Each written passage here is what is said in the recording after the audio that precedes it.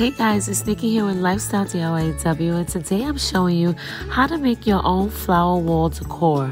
Now, I made mine over the top of my bed, and I love it. All Dollar Tree flowers, except for the green sticky things that probably look crazy, but I wind up taking those down anyway. But I turned my bed that looked horrible. Matter of fact, first, happy International Women's Day. I love you ladies out there in DIY world, actually all over the place. They had some beautiful flowers at Dollar Tree this season, and I always wanted something above my headboard because my room is just like an awkward space, and I thought maybe let me do a flower wall. And so I got a new bed within the last 4 months. Don't even let me tell you about that bed story. So we finally got a Tempur-Pedic, and hopefully this bed feels better than the last one. I mean, it cost a pretty penny. So I had my husband take me to TJ Maxx real quick, and I got a bed set, Kate Spade. I wanted to do like a mauve, a light lavender in my bedroom this like pre-spring. And I thought this color was so pretty. And so when I saw it finally on the bed, I was like, you know what? Let me create something for the top of my headboard.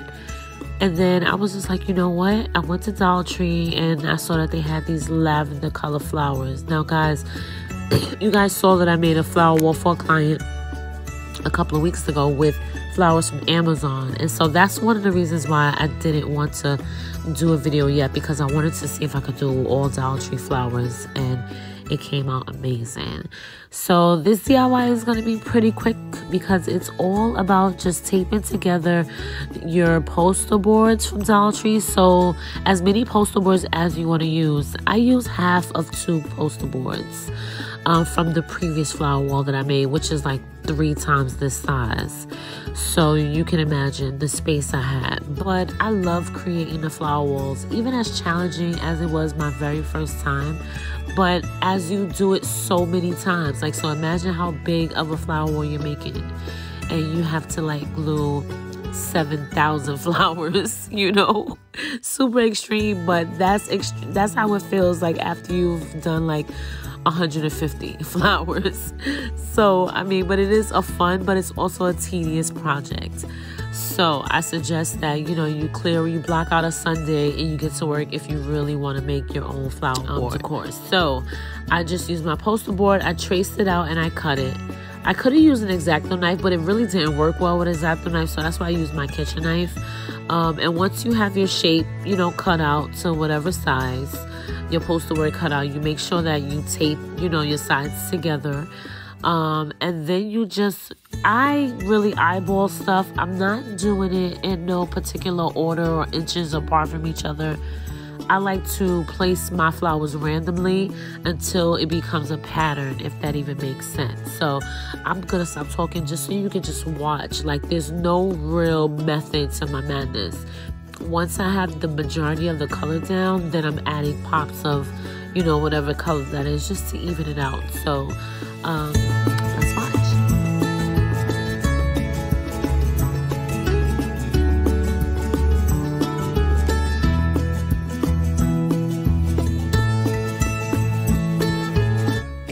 And here you have it, guys. The finished flower wall above my headboard.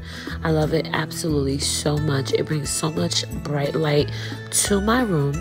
The purple flowers are amazing. Now I could also, you know, spray the flowers to give them a little shimmer, a little glitter, but I'm not even gonna do that. I'm actually going to just leave them how they are.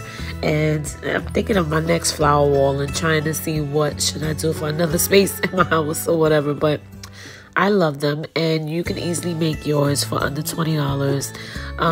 And depending on the size you want, that's how many flowers you would get. Like, I would just get as many flowers as I can. I left some spacing in between because I really didn't want to go and pick up another bunch of flowers. So to hang up my flower wall, I just used the Fastener Dots from Dollar Tree. And there you have it, guys. I hope you loved it. Make sure you like, comment, and subscribe. Follow at Lifestylediyw.